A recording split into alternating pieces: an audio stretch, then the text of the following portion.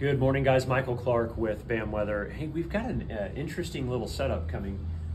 It's going to start Monday.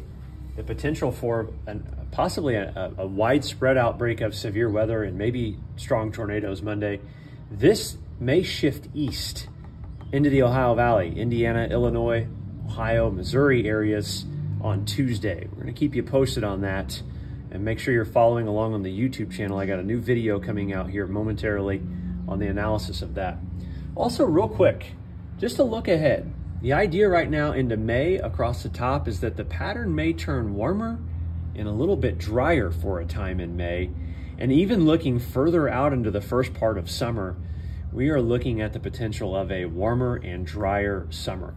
You know, here in Indianapolis, for example, we average about 19 days per summer of 90-degree plus high temperatures. I think this year there's a lot more than that. I think it's a warm summer and we may struggle to see adequate rainfall. So I've got more about that on the YouTube channel, BAM Weather. Make sure you subscribe, check it out. Talk to you soon.